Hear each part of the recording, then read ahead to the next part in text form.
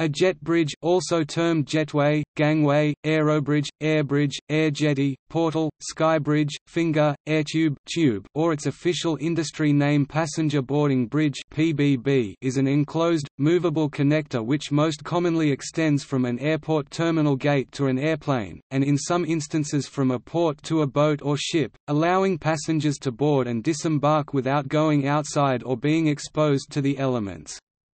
Depending on building design, sill heights, fueling positions, and operational requirements, a jet bridge may be fixed or movable, swinging radially, and/or extending in length. The jetway was invented by Frank der Un.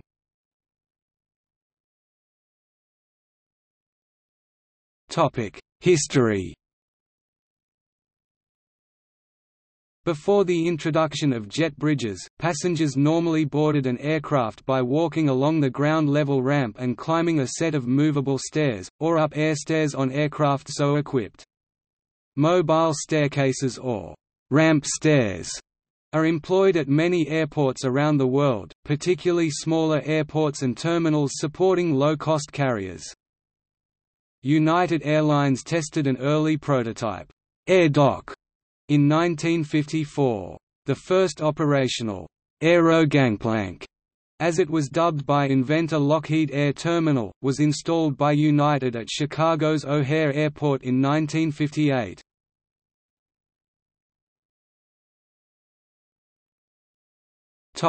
Advantages. Jet bridges provide all-weather dry access to aircraft and enhance the security of terminal operations. They are often permanently attached at one end by a pivot or rotunda to the terminal building and have the ability to swing left or right. The cabin, at the end of the loading bridge, may be raised or lowered, extended or retracted, and may pivot, to accommodate aircraft of different sizes. These motions are controlled by an operator's station in the cab. The cab is provided with an accordion-like canopy, which allows the bridge to dock with aircraft with differing shapes, and provide a nearly weather-proof seal. Additionally, many models offer leveling devices for the portion of the floor that makes contact with the aircraft. This allows passengers to slowly transition from level aircraft floor to sloping jet bridge floor. As such, jet bridges provide enhanced access to aircraft for passengers with many types of disabilities and mobility impairments, as they may board and disembark without climbing stairs or using a specialized wheelchair lift. Some airports with international gates have 2 or 3 bridges for larger aircraft with multiple entrances. In theory, this allows for faster disembarking of larger aircraft, though it is quite common, especially on aircraft such as Boeing 747s and Boeing 777s, to use one bridge for only passengers in first class and/or business class, while the other bridge is for the use of passengers in economy class. The Airbus A380 is unique in that both of its double decks have outside doors, so that 2 or more loading bridges are possible, a jet bridge for each deck having the advantage being faster aircraft loading in parallel. Such connectors are being constructed at Boston's Logan Airport, Kuala Lumpur International Airport, Hartsfield-Jackson Atlanta International Airport, Johannesburg International Airport and in the new International Terminal at Calgary International Airport. Faster loading can lead to lower airport charges, less delays and more passenger throughput for the airport, all factors which impact an airline's bottom line. Though loading bridges are usually permanently attached at their terminal building end, leaving only the cab free to move, this is not always the case. Those at Melbourne Airport's International Terminal are—and at Hong Kong's Old Kai Tak Airport were—anchored in the middle and movable at either end to permit the terminal building end to be raised or lowered to connect with either the departures level or the arrivals level of the terminal building.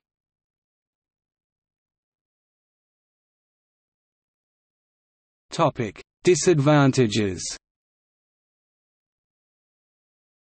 Loading bridges restrict aircraft parking to spots immediately adjacent to the terminal.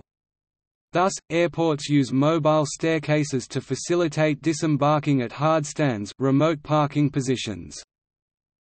Loading bridges may pose hazards to aircraft if handled improperly. If the bridge is not retracted fully before departure, it may contact protruding parts of the taxiing aircraft, e.g., a pitot tube, requiring repair and delays. Furthermore, during cold weather, the loading bridge may become frozen to the aircraft. In this case, when the jet bridge retracts, it could damage the aircraft if that area has not been properly de-iced. When regional jets are used, jet bridges have another disadvantage, since they allow only one aircraft to park at the gate at a time. Several airlines have removed jet bridges at regional jet gates at airports such as Atlanta, which are short on gates. When having passengers disembark on the tarmac or the ramp, airlines can fit 2 or more regional jets per gate.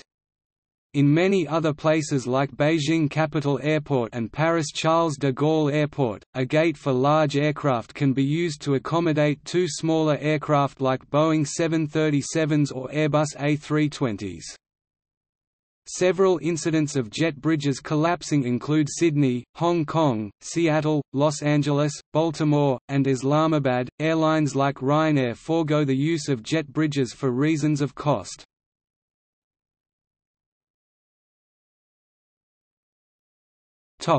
Use at small airports. Jet bridges are occasionally used at smaller, single-story airports. This is accomplished by a flight of stairs and, in some instances, a wheelchair lift. In this scenario, a passenger proceeds through the gate and then up a flight of stairs to meet the height of the jet bridge. An example of this can be found at South Bend International Airport. Alternatively, a ramp can be used in the terminal building to bring the passengers from the waiting area to the height of the jet bridge. For example, Sawyer International Airport has jet bridges that can load passengers onto smaller passenger aircraft such as the Saab 340 turboprop. The Ithaca-Tompkins Regional Airport has 2 gates using this approach.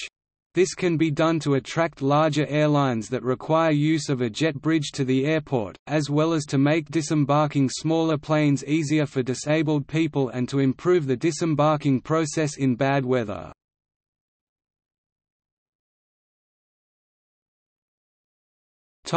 Use and appearance.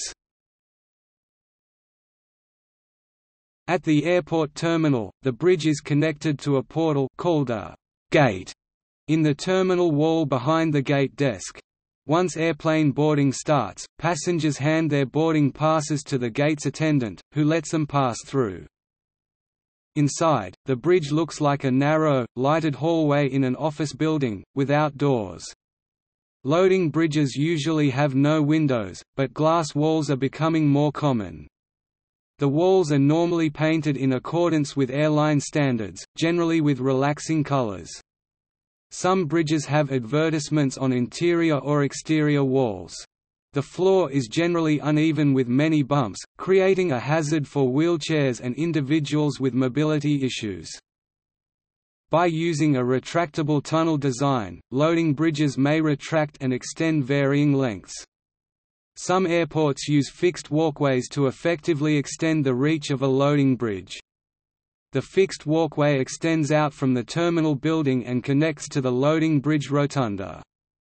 Occasionally, fixed bridges lead to multiple loading bridges. There are some jetways, such as several older bridges on the North Terminal at Edmonton International Airport, that sit directly on the ground, as opposed to supports.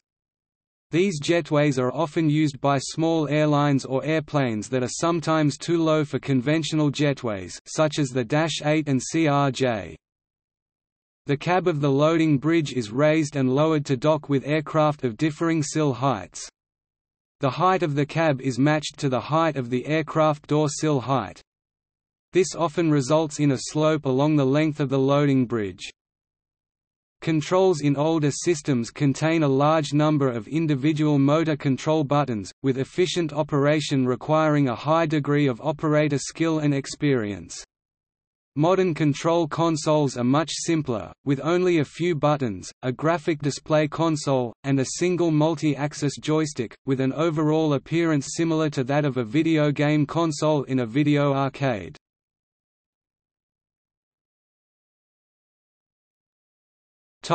Marketing. Marketing space on jetways was uncommon until the early 2000s when HSBC launched their campaign. The world's local bank, Peter Stringham, head of marketing for HSBC Worldwide, worked closely with Lowe's, the group's global agency, in developing the campaign, which required a single global platform. Stringham noticed jetways were a global medium which had not been tapped. HSBC thus bought the rights to jetways across major localities in 81 countries and territories.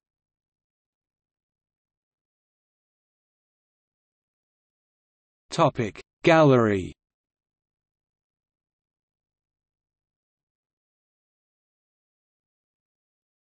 Topic See also: